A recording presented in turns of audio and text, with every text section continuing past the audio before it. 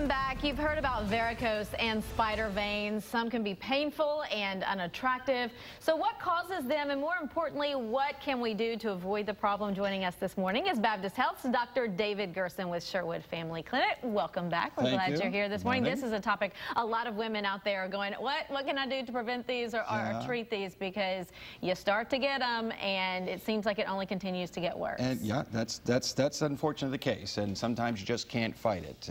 Varicose veins, I think we may have some pictures up here in a second, but varicose veins are veins that have become weak over time, and they cause backflow of blood, and they swell up. They get swollen, and we usually see them in the legs.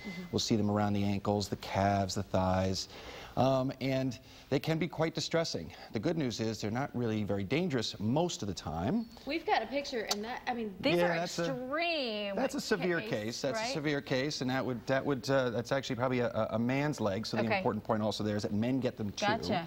And so this is the kind of case where, the doctor probably does want to see you and talk about some options. Mostly what we try to do if you're not having symptoms is talk about some lifestyle changes. Okay, what causes these specifically? What can we do to prevent it? So increasing age, you can't fight that. Right. Medical history, family history, you can't fight who you're born, what family. So look at your mom and dad's legs. If they have them, there's a good chance you're there's a chance you get them, and then you'll have to work harder to prevent them. And so some of the things we talk about is hormonal changes. Watch the kinds of hormones, especially like birth control pills. Watch your smoking. You shouldn't be smoking at all. Smoking does increase your risk of this. For some of the smaller veins, like spider veins, which are also considered a varicose vein subclass, sun exposure. You want to watch your sun exposure. You want to keep away from that. And then weight. You want to make sure you're trying to stay as close as possible to your ideal weight. Obesity is a big cause of this because it's pushing down on the blood flow, which is trying to get back to the heart. So talk about what level it gets to where you do need to go see the doctor, and what can a doctor do? Sure. If you're uncomfortable, that's the first thing. If you don't like, if they just feel bad, if they're throbbing, they're aching, you go see the doctor. If they're causing you distress because of the way they just look, that's also a good reason. Don't be bashful about that.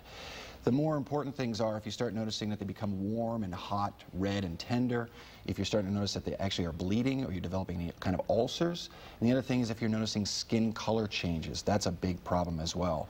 And then of course what I said at the beginning, pain. If you get pain with them, come on in and see the doctor. We'll talk about what the options are. And what are some of those options for people that suffer from this? Well, so the first one, spider veins, and those are the more superficial ones. Those are ones that kind of look like tree branches. You'll see it a lot on the face and on the lower legs. Laser therapy can actually help with that, believe it or not.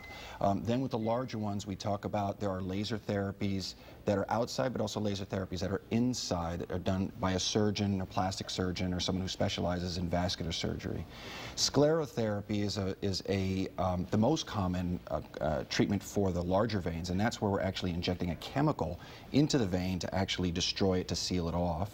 And then when they're really severe, we have a vascular surgeon or a general surgeon go in and actually tie them off, and sometimes they'll put what's called stripping the vein, and they'll actually take them out. So there are some options out there. Dr. David Gerson with Sherwood Family Clinic. Thanks so much. If you need more information, there's the number on your screen to the Baptist Health line. It's 1-888-BAPTIST. He tells me I've got to get rid of these high heels if I want to avoid spider veins.